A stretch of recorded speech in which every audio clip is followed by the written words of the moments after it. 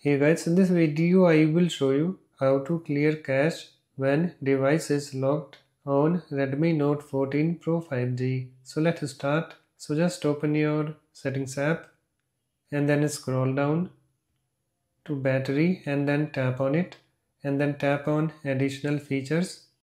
And on this screen you can see here we have clear cache when device is locked, this option. So currently it is set to never, so just tap on it and you can see guys here we have this pop-up. So now you can select how long after locking your phone clears the cache. So you can select in 1 minute, in 5 minutes, in 10 minutes or in 30 minutes. So I want to select in 5 minutes. You can see it's now selected. So that's it, it's now done. After that you can go back again and close your settings app.